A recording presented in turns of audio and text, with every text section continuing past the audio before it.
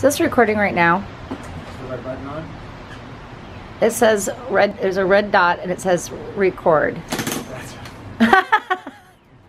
That is definitely going to make the vlog.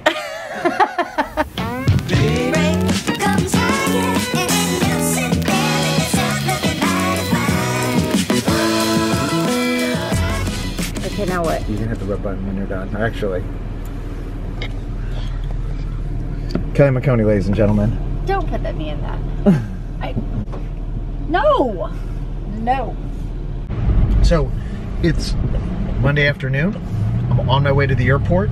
This week, heading this evening to New York. Tomorrow night, I head to Lousville, Kentucky. I will then be driving, I'm not sure when, either Wednesday evening or Thursday morning, from Lousville, Kentucky to Columbus, Ohio, and then from Columbus, Ohio, heading back to New York. The topic for this week is something that is so critical to success in any type of organization. Delegate, delegate, delegate. This week, we're talking about delegation.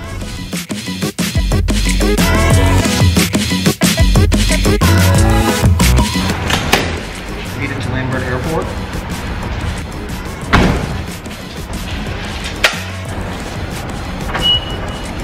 Don't forget to lock the car. Don't forget to remember where you put your keys.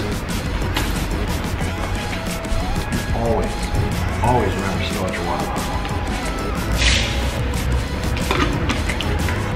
All right, let's do this.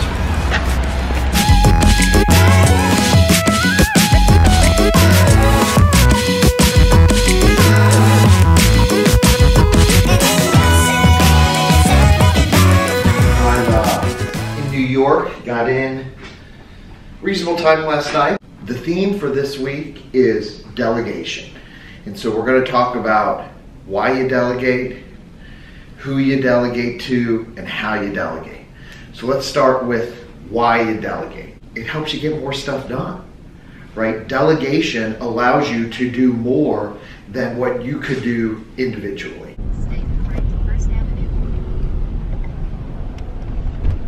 On my way to New Jersey. Second reason to delegate, if you're looking for that next job, if you're looking for that next promotion, you need to find somebody to do your existing job. You gotta delegate, delegate, delegate.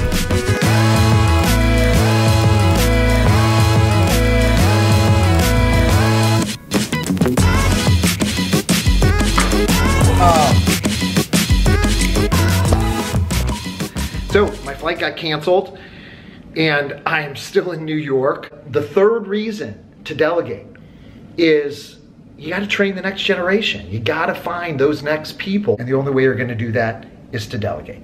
All right, I'm heading to dinner and another night in New York. Heading to Lousville. It's early.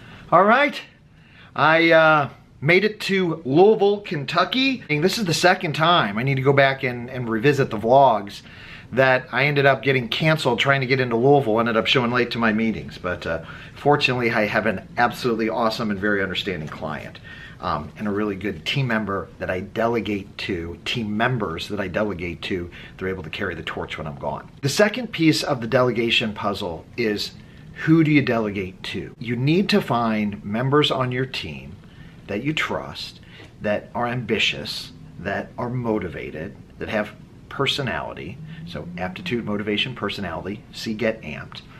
And find those future star performers, find those people that you think might be able to do the job better than you, and identify those as your key team members, as those you can delegate to.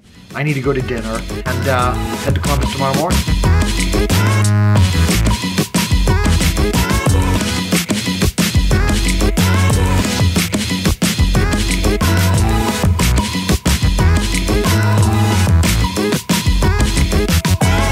It is sunrise on Thursday. I'm driving from Louisville to Columbus. It's about a 3.5-hour drive. There are no direct flights.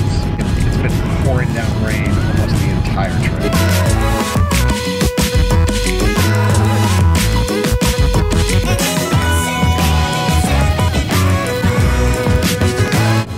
The red is not a good look. Apparently there's another direct flight.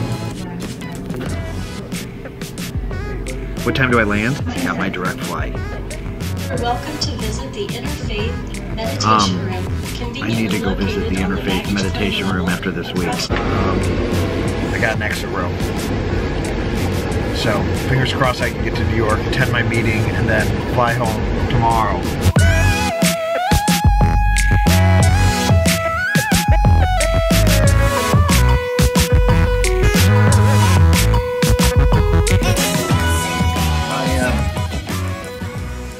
Back in the New York office.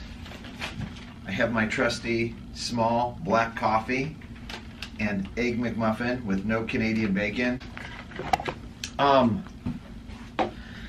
last thing we were going to talk about is how do you delegate? It's critically important when you are delegating to one of your team members that they feel comfortable with whatever experience that you are asking them. But what you need to make sure is that they have the appropriate tools and resources to effectively complete that task. So even if somebody feels uncomfortable because you're making them do something that's outside the box or something that they've never done, what's important is whether it's you, whether it's another member of your team, they need to be able to ask questions, and that the person ultimately has the tools that they need to be able to accomplish the task. The next important piece is trust. But it's absolutely critical that you trust your team member to accomplish that particular task. Then ultimately that person will be able to do a better job the next time you delegate. If you can take that to a factor of 10, if you can take that to a factor of 100, the more you can delegate, more work you're going to be able to accomplish, the more successful that you can be in a large organization. I think we'll end the vlog from here. Here's what we're going to ask you to do. Number 1, smash that like button. Subscribe on YouTube. Some comments, people. You know, we made some momentum there for a while. We got some nice comments. In fact, the Mistakes Happen video was inspired by a comment that I received from one of the viewers. I got some feedback from the last video where I joked that I was hoping to have 10,000 subscribers, but I only have 143. I appreciate all 143 of you. And I also appreciate all you LinkedIn folks that watch, and I realize that that's where I'm getting a lot of the engagement. So thanks for tuning in. This is a lot of fun, and I hope you're enjoying it. But next week, I am properly on vacation. Kelly and I are heading down to Key West. We have absolutely nothing planned other than a hotel room. This will be the first proper vacation episode of the Doug McConey vlog. So stay tuned next week.